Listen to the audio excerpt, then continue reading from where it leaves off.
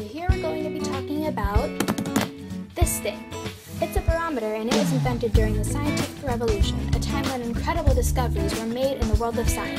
And first of all, to understand barometers, we need to understand air pressure, which is basically the weight of the atmosphere around us exerting on a certain area, such as the earth, the ocean floor, or anything around us, even our own selves. You may have seen this term used a lot in meteorology if you've ever heard of high and low pressure systems. There are also a lot of everyday examples of air pressure in action, such as drinking something through a straw. And now most of you may know what a barometer is, but let's put it in simpler terms. A barometer is an instrument used to measure air pressure. The four kinds of barometers are mercurial, aneroid, hypsometric, also known as a hypsometer, and piezoresistant. And barometers are used to measure the pressure exerted by atmospheric weight in units of area such as inches squared. The picture at right is an example of a modern barometer we can see today. So who was the one to invent the first barometer?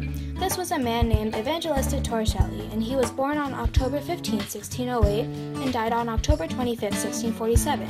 He was an Italian physician and mathematician, and he's known for creating a sustained vacuum, which can be seen in his invention of the barometer. Torricelli was also a professor of philosophy and mathematics. He helped improve the telescope, and he was the secretary of Galileo Galilei. Galileo, you're already the 10th most important person in 1,000 years. Give your secretary a chance. Thank you. Anyways, there was some history with studying air pressure before Torricelli's invention of the barometer. Before Torricelli, Otto von Guericke studied air pressure, and in a public demonstration in 1657, he became the first to use an air pump. It was also the invention of a vacuum, ending the debate of whether this could exist in our world. Wait, not that vacuum. There we go. Later in 1643, Torricelli made his breakthrough in the study of air pressure. He was previously studying vacuums using Guericke's discoveries, and Galileo suggested that he should use mercury in his experiments. He filled a narrow tube with mercury and turned it upside down into a dish. Then Torricelli noticed something. Not all of the mercury had left the tube. From his previous experiments, he knew that the empty space was a vacuum and concluded that the amount of mercury in the tube depended on atmospheric pressure. He invented a barometer, or what would soon be called a barometer.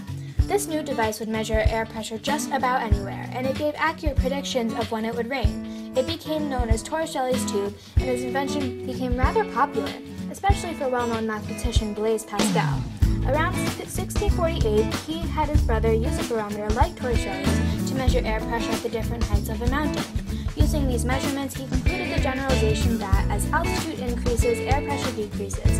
And of course that leads to a ton of equations and stuff about air pressure, but let's just continue. The word barometer didn't become a term until the 1660s. Robert Boyle duplicated Torricelli's experiment and coined the word barometer for his invention, deriving it from baros, Greek for weight, and of course meter, pertaining to measurement.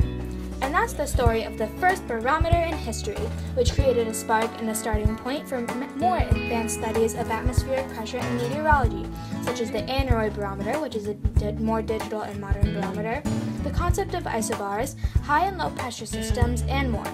But these all happened long after the scientific revolution, so they're not part of this time period. However, none of these future scientific advancements in meteorology would be possible without Torricelli's first invention of the barometer.